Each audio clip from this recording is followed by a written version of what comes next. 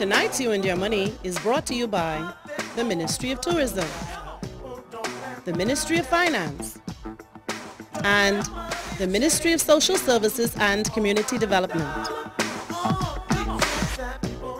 Hello and welcome to You and Your Money. I'm your host, Jerome Sawyer. The introduction of value-added tax, or VAT, as it is commonly referred to, on January 1st changed the landscape significantly in the Bahamas. And now, some 8 months later, those changes continue. On today's show, I'm happy to welcome officials from the Department of Inland Revenue. I want to, first of all, say thank you for coming on today. And we're going to talk about a lot of the changes that are continuing even now as we speak. Joining me on this edition of You and Your Money are Roger Forbes. He is the Chief Valuation Officer and Controller of Inland Revenue. Welcome. Thank you. Also, Chandra Strawn. She is the Chief Revenue and Finance Officer. And finally, Ralph Monroe, a Superintendent with Customs, who is on secondment to the Department of Inland Revenue. Gentlemen, lady, welcome to You and Your Money. I want to talk about, first of all, the Department of Inland Revenue and what it is, why it's come about, and certainly how VAT or VAT fits into that department and its work.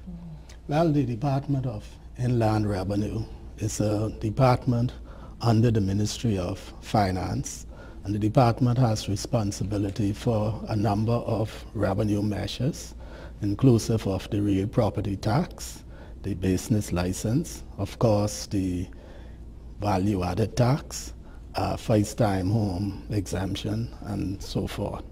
So we have responsibility to our ministry, and of course we are delighted to be serving the general public and to assist in educating persons to become compliant with the relevant laws and regulations. Of course, the newest item to that portfolio is VAT. It's been now approaching 8 months since the implementation of that. I know that at the 6-month mark, that was very significant as businesses were required to report. But how is it going overall? Are people compliant? Are they finally sort of getting into the groove and understanding the procedure and the process?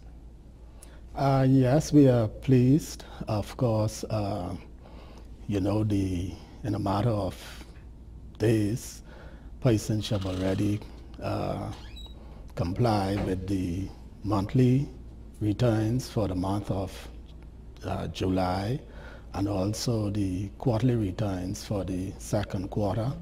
And we want to encourage those persons to ensure that they comply in time to avoid any unforeseen penalties. But things are going pretty good. Of course, with something new, there's always room for improvement, and we will address those as we move along. And so one of the things we want to say with respect to the value-added tax is that if you are not a registrant, you should not be charging VAT. And those who are registrant, we want them to file on a timely basis and to keep proper records. Okay, good. Good to know overall, though, that it is progressing well and people are compliant for the most part. Now, today we are here to discuss two very specific things related to the department. One being the introduction of a business license online registration. I want to talk about that and what that's about and how that affects businesses going forward. Okay, well, we're happy to say we have beefed up our services and we are more into customer service and trying to alleviate some of the concerns that we know that our taxpayers had over time, namely the long lines. So with the long lines, or with doing away with the long lines, we've now introduced an online system for business license. The good thing is it will be on the same platform as the VAT system.